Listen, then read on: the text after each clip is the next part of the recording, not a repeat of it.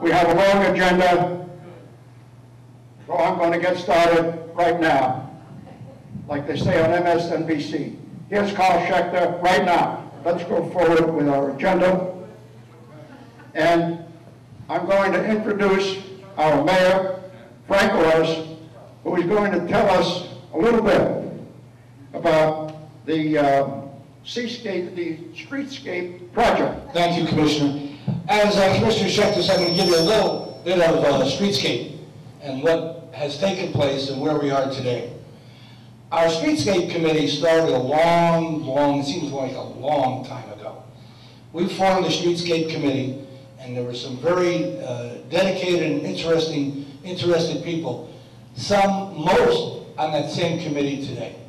And we went around the city and we looked at different parts of the city, which we thought, we went in actually in a van, and we rode around and we said, long before the Pembroke Diner was dilapidated, and we went around the different centers and said, oh, that needs work, that needs landscaping, up and down the boulevard, and we need some weird signs other than just you're entering Pembroke Pines. And you can tell when you're entering Pembroke Pines from Hollywood, because with all due respect to the elected officials in Hollywood, they're only interested in what goes on east of 95. West of 95, they've got all these little single business stores right on the street. It's horrible. So when we come into Pines, we want it to look good, and we think it looks good. Needs improvement. So with that, the Streetscape Committee started, and we had some ideas, had meetings, and then went forward and found that we had money in our bond issue for the Streetscape Committee. Mayor Ben Fiorentino, back then, we started going to these shopping centers to try to entice them to be partners of ours to beautify their shopping centers and bring them up to city code. One of the shopping centers we visited was 72nd and Pembroke Road. I then was the mayor, and Ben Fiorentino started. So we went there not realizing that all of the store owners in that shopping center are individual store owners. The only thing the city owns is the parking lot. How that ever happened, I don't know. We own the parking lot, but they own each store. So we had a plan to have a facade change, a roof, some apartments in the back, and Mayor Fiorentino shaking his head, he remembers. So we had a meeting of the store owners. One owner from New York owned 5 bays. He didn't show up.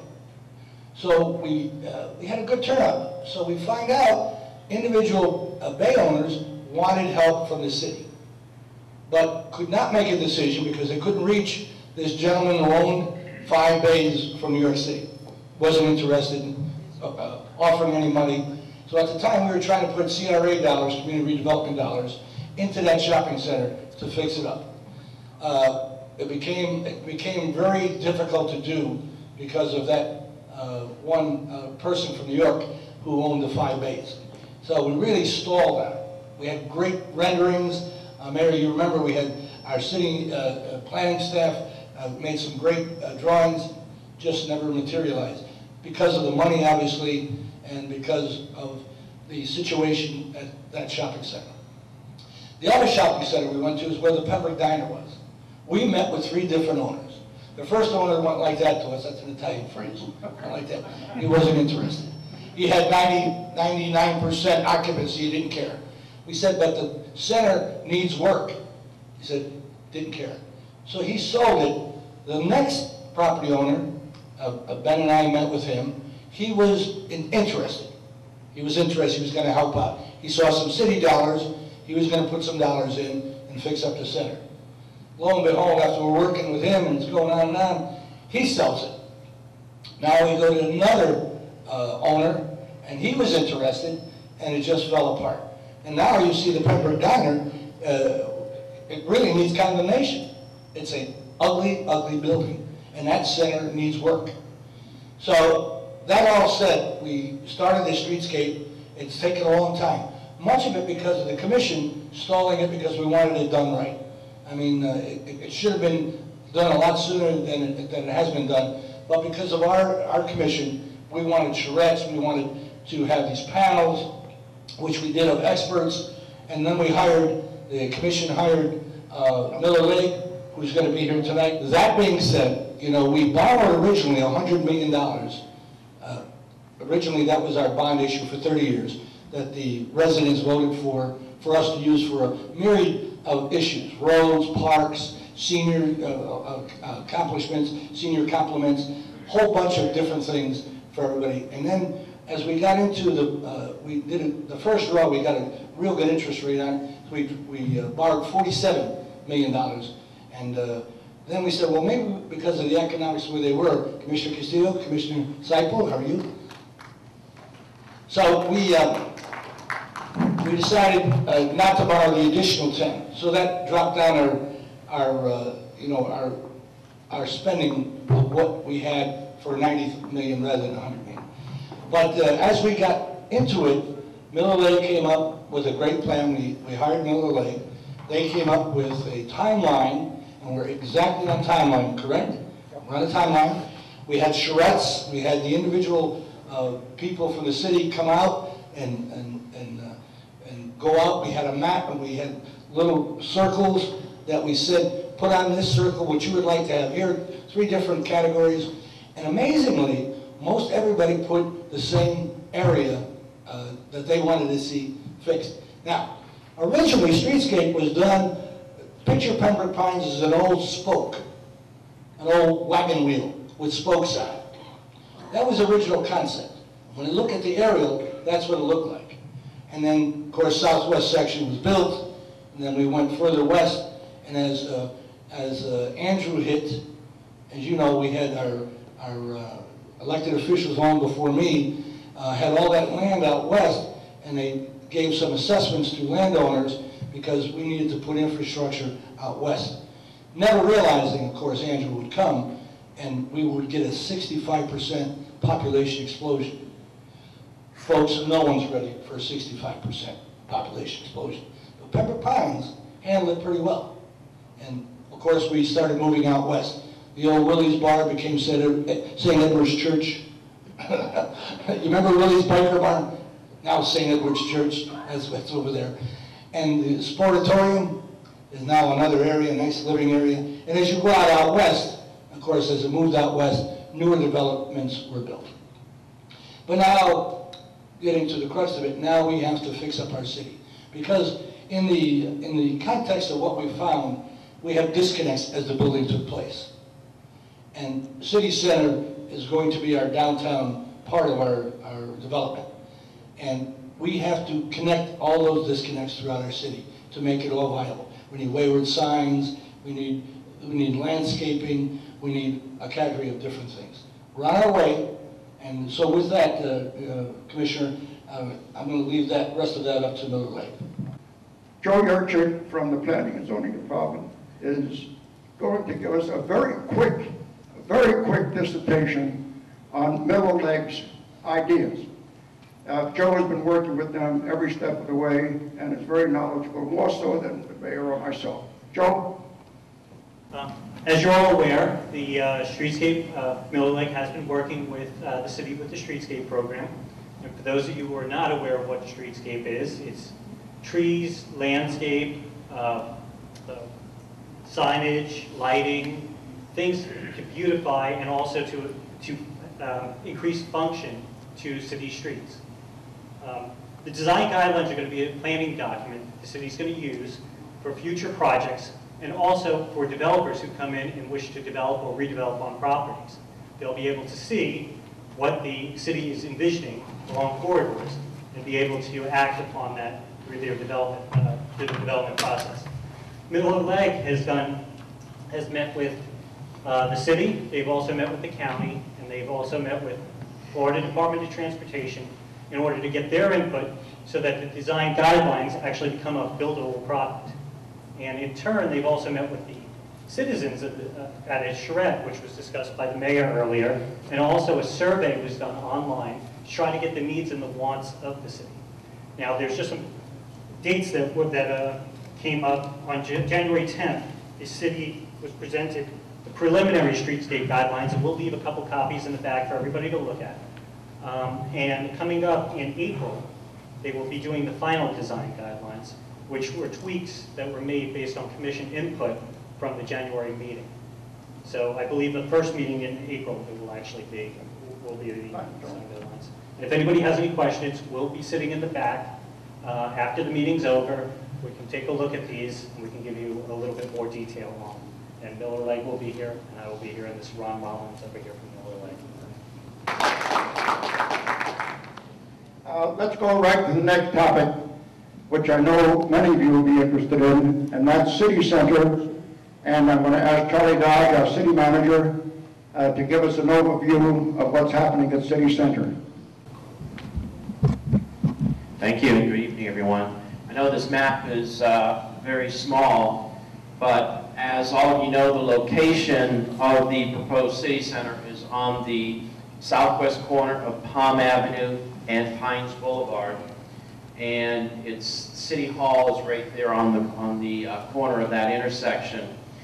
The map that you see in the different colors indicate the land uses that the City Commission unanimously approved a few years ago. And even though this land has sat dormant for many years, we are now seeing at this point activity. And the building climate has changed, and you will see the parcel here in red, which designates 700 units. The first phase of that, roughly 425 units, is currently under construction. They are moving. You'll be seeing a lot of activity going on at this location. That is important because this entire parcel was purchased with cash that the city had in surplus, and we held it that way. So now we are beginning to receive and recoup that money to go back into our reserves. There have been a lot of other inquiries because of this at this point in time for other parcels, and we are having conversations with individuals and companies who have come to us for the potential development of the site. One other part of City Center that was not purchased but the city owned was this kind of upside down, maybe an S-shaped parcel. There's 5 acres located here that the mayor proposed, and we're going to begin the construction of a passive park right at this location.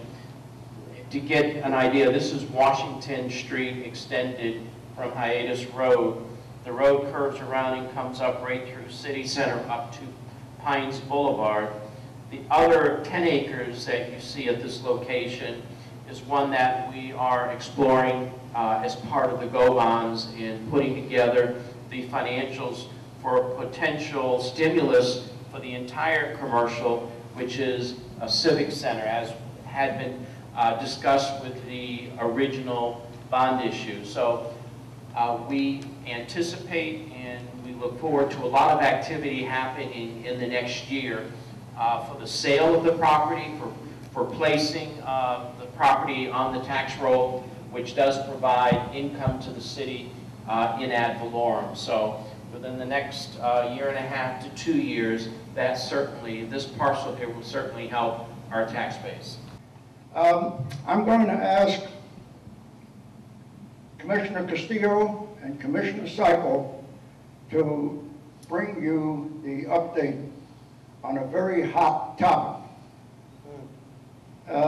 Yes, the detention center that's being proposed to be built out west. It's a hot button issue, and I'm going to let Commissioner Castillo and Commissioner Seipel address that issue. There's a parcel located just west of 196th Avenue and Sheridan Street. And that parcel is located within the town of Southwest Ranches. It was cherry-picked, which means that it was not connected to the rest of the town when they incorporated in 2000. It was then and is today owned by a company called Corrections Corporation of America. They bought it there in order to do on that land, which they own, what they do for a living, which is run prisons or run correctional facilities. For these many years that they've owned it, They've not had that opportunity. However, recently, they partnered with the town of Southwest Ranches, and with the full support of the town, applied to run a immigration detention center at that location. An immigration detention center is a center where people who are ordered to be deported by a court are held for that period of time that it takes administratively to deport them. According to the Immigration and Customs Enforcement Agency, better known as ICE, because they're a little cold, it takes somewhere between 30 and 45 days, on average 30 days, in order to process someone out of the United States. Many hearings were held within the town of Southwest Ranches without any notice to the city of Pembroke Pines over the years regarding this facility. We had no idea until recently that they were actually planning to create a detention center.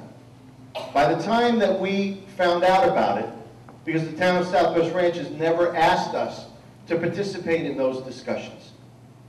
The conversation with ICE had been pretty far along, and this past May, it was, in the words of ICE, leaked into the Miami Herald that the town of Southwest Ranches had been picked by ICE as the finalist for this facility. This facility had originally been planned for 2,500 beds. This city commission found a way to bring it down to 1,500 beds. It is still going to be the largest such facility in the United States. The people out in western Pembroke Pines and pretty much throughout the entire city are manifestly against having this facility in Pembroke Pines because it is inconsistent with and incompatible with our lifestyle. It is not the type of facility that we welcome here. What's the problem? Just say no, we can't. Why? It's not located within our town. If it was located within the city of Pembroke Pines, we would say no. But what's striking about this, and one of the reasons why the legislature, even though they approve this, typically don't like the idea of cherry picking, which means picking a parcel that's surrounded by other neighbors not connected to your city and making it part of your city, is this. This will be a textbook case study of why cherry picking should not be permitted. The impacts in terms of traffic, in terms of noise, in terms of sight and sound, in terms of community impact, will exclusively be felt by the city of Pembroke Pines, which it surrounds, not by the town of Southwest Ranches, which governs it. Southwest Ranches, however, will receive significant revenue from this facility. It will receive property tax, and under ICE's construct, the way they do business, is that they actually pay the town for the services of CCA. The town takes, I think it's 4% or some percentage off the top for them, and then they pay ICE the rest. This is the way that our immigration service uses cities to help them site facilities that would otherwise be very difficult to site. This has been a significant problem. We were involved in entanglements that we have elegantly found a way, without any liability to the city of Pembroke Pines to date, to get out of. However, we don't get to make this decision. And the decision really rests with the federal government and the town of Southwest Ranches. However, we have not been silent. We have objected vigorously.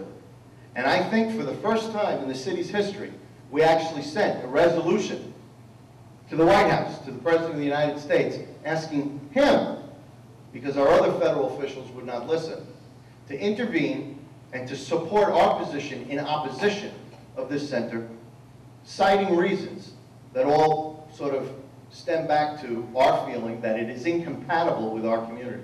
There are many communities in Florida that would welcome this facility. Pembroke Pines is not among them.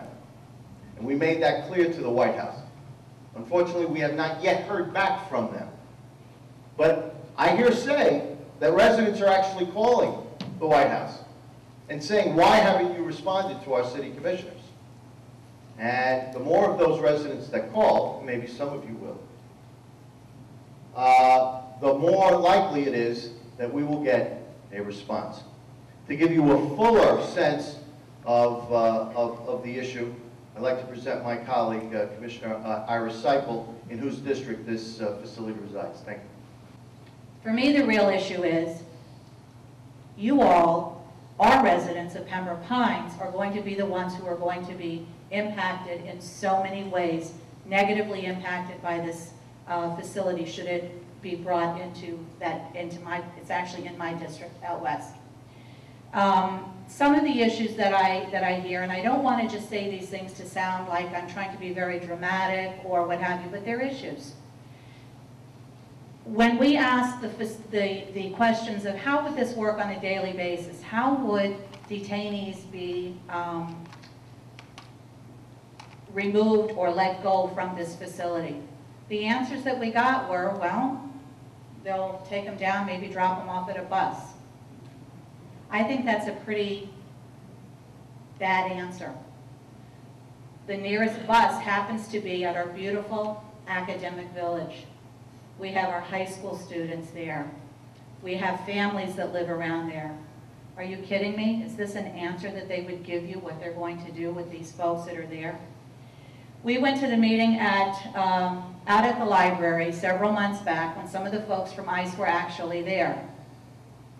And I know they were asked a number of questions, and Director Mead actually answered one of the questions when he said, at any given time, 50% of the folks that will be detained in this facility will be a criminal.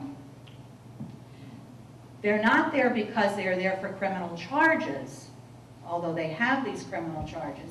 They are there because they are there for immigration issues. They just happen to have criminal charges aside from all of that. You know, it just really kind of boggles my mind how someone would think that a facility like that belongs in a beautiful city or impacting a city like Pembroke Pines. It's just so not compatible with anything that this city stands for. We have families out there. We have schools out there. We pride ourselves with all the amenities that we have out there.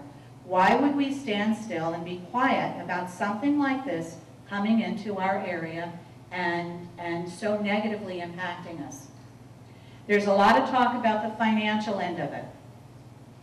I know you all have read things in the paper and you may have gotten mailers at your home that have talked about, well, I clearly think it's propaganda. What they are saying are these sort of fear factor things that they're throwing out to you all. If you don't support this, if the city doesn't support this, if the city doesn't stop trying to find ways to put a stop to this, we're going to lose a lot of money. Well, you know what? I'm not so sure that we're going to lose a lot of money. And I think that when you actually start looking at what you think that you may lose money-wise, what you are going to lose in the quality of life that we spend such good money on every other day of the year to maintain in this city, it clearly for me is not an equal balance. Clearly is not. And I have not been in support of this since day one. And you know, I saw the things that were happening and the things that could potentially happen out there. Health and safety is just such a major factor for us, and everything that we do in the city points to the quality of life, how we cherish our families, how we look at and provide wonderful services from our very youngest to our oldest. And again, if you want to talk dollars and cents, we spend a lot of money, providing those services. And for something like this to come into our town, come into our city, and to say, we're here, and now Pembroke Pines is going to be known not necessarily for its wonderful senior center, not for its wonderful charter school systems, not for its wonderful parks and recreation that we have, the things that we provide, and not for its wonderful city commission, right? But we're going to be known as, that city, that town down there that has that prison in it, that detention center in it. I'm sorry, folks. There's no way. There's no way that that should be anywhere near and attached to the city of Pembroke Pines in our name. Southwest Ranches, had they have wanted to have this wonderful facility, they had open land in their own town that they clearly, and since they could control zoning, they could have put it in their own town. And I don't know why they didn't do that. I guess because they thought maybe their folks wouldn't like to have all of that impact, wouldn't like to have all of those criminals dropped off at the bus to find a way to go home or wherever they need to go. There are still cities out there that are begging for this to come to them, but it is not areas that are even close to Pembroke Pines. They are, and I don't mean this to be disrespectful at all, but they are cities that are lower income, have very few well-established housing areas near them. So anything that would come in that would generate a few extra dollars for them is more than welcome because they don't have much. They are not a Pembroke Pines city. So I know that you all have gotten flyers in the mail, you've gotten robo phone calls, you've gotten all of those things. Please look at it for what it's worth. It is a mere scare tactic for you all to say, well, maybe we should look at the money and we shouldn't look at the quality of life. But the reality of it is that's not a true statement. And I would just ask that you all really keep a very open mind and look at all of those factors that are involved in this and do the right thing as you always do to maintain the quality of life that we have in Pembroke Pines. Thank you. I think Vice Mayor Seipel really hit it on the nose when she said Pembroke Pines will be known for the detention center. The problem with that is it's not our detention center. It belongs to Southwest Ranches. We can't stop it legislatively. We just can't. There's nothing we can say or do that will stop it. But what we have done is we've taken a position that as a community, as a city, we don't want that detention center built where it's proposed. Because the fact of the matter is it will be identified with Pembroke Pines. So we're doing everything we can to slow it down or to stop it. I hope we succeed. Let me now go to my friend Sam Gorin. Good evening. Good evening. Thank you very much. I'll have a couple of minutes just to brief you on a couple of things that you've been reading about in the newspaper regarding ethics in Broward County. A couple of pieces of history which I think warrant your thinking. In the year 2000, Commissioner Castillo was on the Broward County Charter Review Commission, which had a 2-year term of office, and one of the principal issues that they placed on the ballot in 2002 was a request for Broward County voters to consider requiring the Board of County Commissioners of Broward County to adopt an ethics code. It was an item that, of 13 or so items that went on the ballot, each of which passed. There was a requirement, and the voters approved it, that there would be a Broward County ordinance regarding ethics. Unfortunately, the County Commission chose to not do that. They actually didn't implement an ordinance and did not implement a requirement for ethics imposing upon themselves. In the year 2006, the Charter Review Commission met again. Patty Good, sitting in the audience, was on the Charter Review Commission in 2006, and they took the baton from Commissioner Castillo. And essentially what they did, a lot of history in this room, by the way, and in 2006, that Charter Review Commission, among around 8 or 9 different charter questions, added one very unique question. And what it said, and the voters in this room, and some of you did vote for it, I'm sure many people did, was among the 9 or 10 questions, that the question asked the voters was specifically the following: shall there be an ethics code for the County Commission? And shall it be adopted specifically by the recommendations of an ethics commission? And the charter question, which was passed, created an ethics commission, a short-term organization comprised of many different people, 11 different members, and one of the members was Commissioner Shechter. He was an appointee of that board and actually served on the Charter Review, the Ethics Commission for Broward County. And one of the unique portions of that item, which is very important tonight, is the fact that it said to the County Commission that when the Ethics Commission finished its work and provided an ethics code, the County Commission would have several choices. It could accept the code and impose it upon itself, or it could reject the code, and then at that time, the ethics code itself would go on the ballot for consideration by the voters. The Broward County Commission chose the former. They chose not to object to what the Ethics Commission provided and prepared, and they were then required to comply with a code of ethics for the Board of County Commissioners. Fast forward just for a few minutes if you can, just so you get a little history further. And that is that in November of 2010, the County Commission put 3 items on the ballot, 3 referendum items, one of which was to impose the county ethics code on constitutional officers, the sheriff, the clerk of the courts, the supervisor of elections, etc., and that passed significantly in November of 2010. The second issue in the ballot was to revise what's called the Office of Inspector General. There's now currently an Inspector General in Broward County that's an appointed member, charter officer, separate and distinct from the County Commission. Essentially, that item passed the voters in November of 2010. And the third item, which really brings us to the current vintage, is the issue is whether or not there shall be an ordinance in Broward County which will prevail over any city ordinance on ethics, essentially requiring a Broward County ethics ordinance to apply to elected city officials. That passed. The consequence of which is that effective in January the 2nd of this year, there's now an ethics code in place in Broward County which applies to every city in the county, generally, except for a few that may have voted outside the box, so to speak. They've opted out for some provisions. But interestingly, the problem or the challenge is that this city commission is now beholden to a specifically significant ethics code, the many items of which, many aspects of which, many concepts of which they have already been in compliance with for many, many years.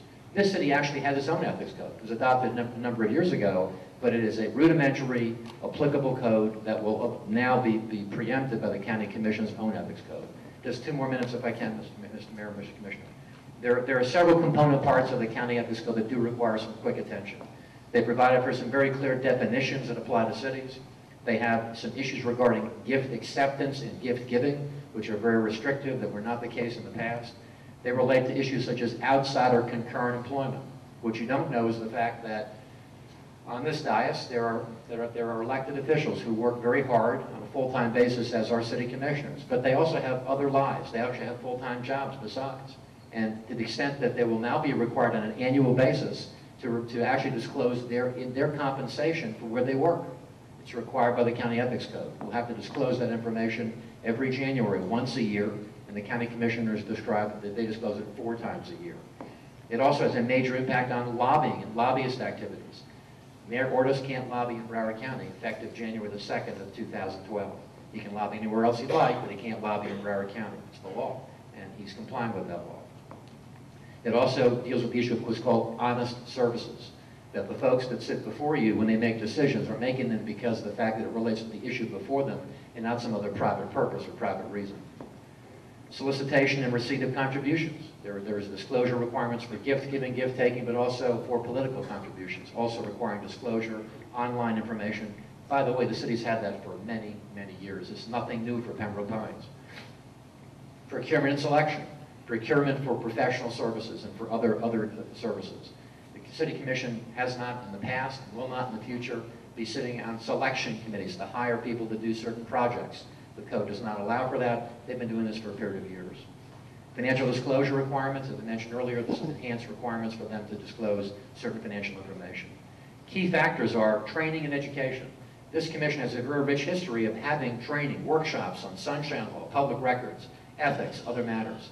Now the law requires 4 hours for newly elected officials. Today was Commissioner Schwartz's first day in the box.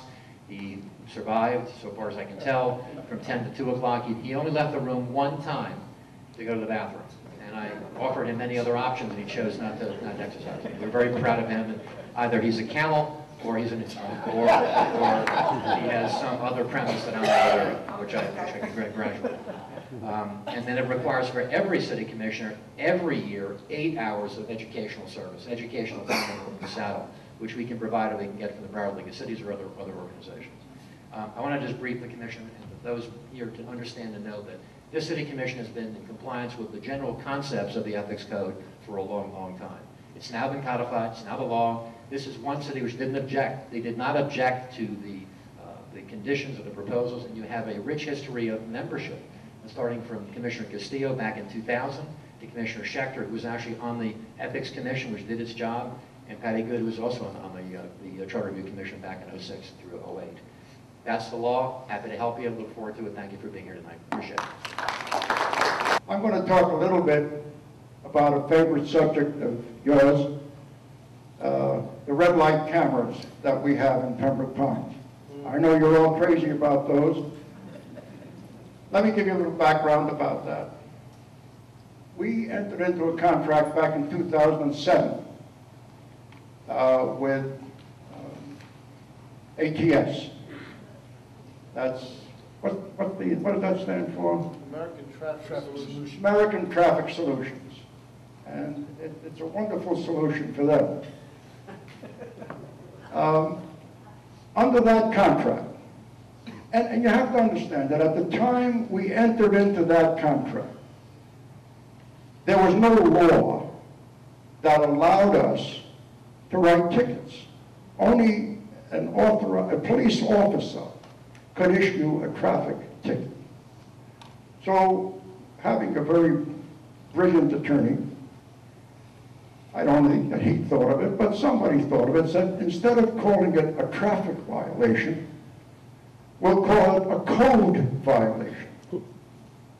So that if you passed a red light, you were violating our traffic code. Okay? And so we decided that a fine of $125 would be a good number. And that's what we charged. We had one count on 129th and Pines Boulevard.